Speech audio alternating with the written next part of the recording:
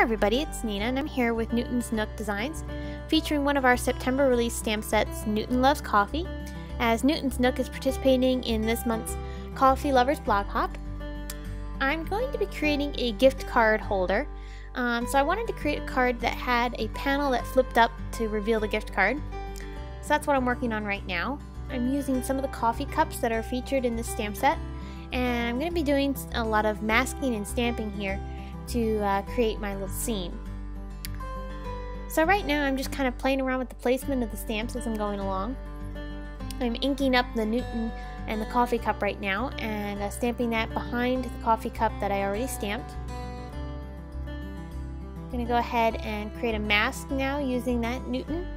Do that on a sticky note, and I'm going to go ahead and then fussy cut that out as well. Just taking my scissors.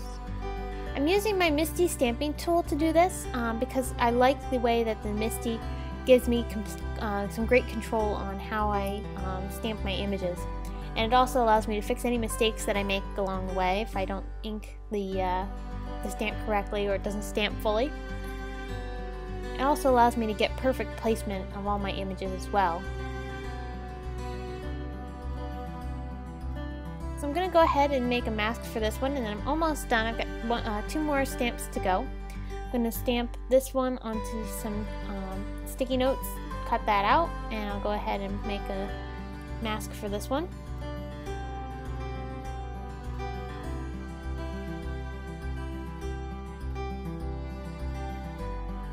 And now I'll go ahead and use this little coffee cup on the left-hand side. And then I realized I needed to have something to mask off the border of this panel. So I just took some tape and I teared that down. And now I'll go ahead and stamp my cup again. Ink that up with Memento Tuxedo Black ink because I'm using this ink in particular for some Copic coloring that I'm going to do. And I originally thought I was going to use this tall coffee cup for this, but then I decided I like the shorter one better. So I'm going to go ahead and use that same one that I had just previously stamped. Mask off the bottom there and then go ahead and ink that up. So now I'm working on figuring out what I want to do for the sentiment, and I decided to go with a birthday brew just for you. Thought that would be cool with the gift card theme. Then I'll go ahead and ink that up with VersaFine black onyx ink, and I'll clear heat emboss this then once I've got this all stamped out. So I'll take this out of my Misty stamping tool and I'll remove all the tape from this. We don't need that anymore, although I will save the pieces because we're going to go ahead and use that later on for some ink blending. So now I'll just take my clear embossing powder and apply that over top of my little sentiment here, and then I'll heat set that. So now I'm working on the background, and I'm taking some Twisted Citron Distress ink and I'm going to be blending in some bright color here. I wanted to go with a really bright and fun color scheme for this card, so the Twisted Citron was a perfect backdrop color for this. Once I've got the background all blended out, I'm going to take a stencil, which is from Simon Says Stamp. It's a dot stencil, and I'm going to go ahead and ink that up with some Cracked Pistachio Distress ink.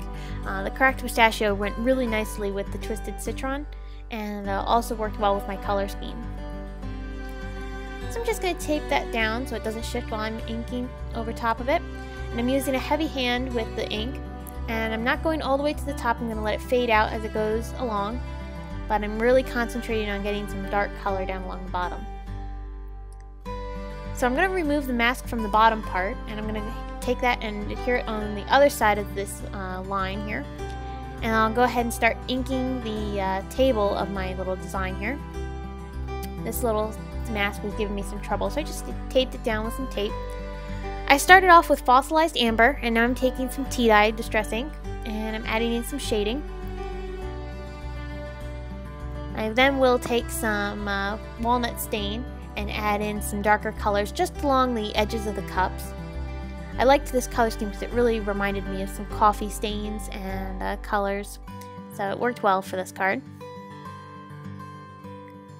So again, just focusing on this darkest color along the tops of, or the bottoms of the cups.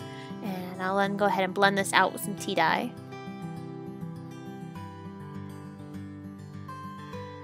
So now I can remove all my masks, and this is the fun part, revealing all of the neat blending that you've done.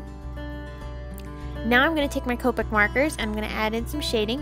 I'm going to list all the colors that I've used along the top portion of the screen here, so you can replicate this if you'd like. Right now I'm just working in on adding some shading with some browns and some warm grays. Focusing on adding in that contrast, so that way everything pops. So once I finish coloring all these cups, then I'll come back and we'll finish the rest of the card.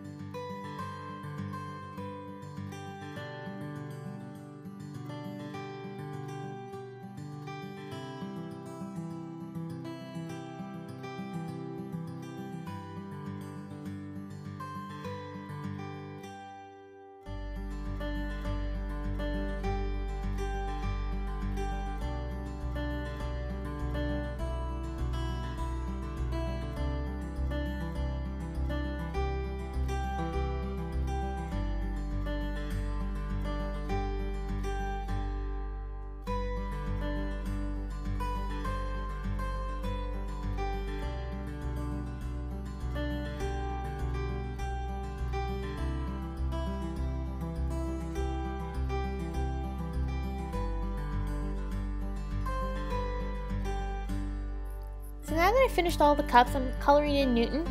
I used some light skin tone browns at first for Newton, but I felt he was a little bit too light, so I did end up adding in some darker colors.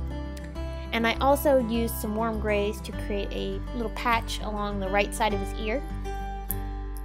So just blending all these colors out, you can see this is a pretty light version, and then I'll start bringing in the darker colors and darkening up all these areas.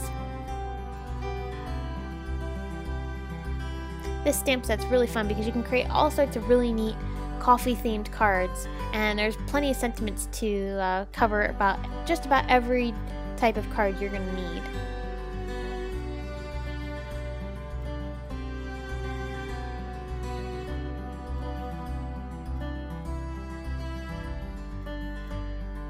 So that finished off the panel. I did add some pretty pink posh sequins, as well as some glossy accents over top of the cups.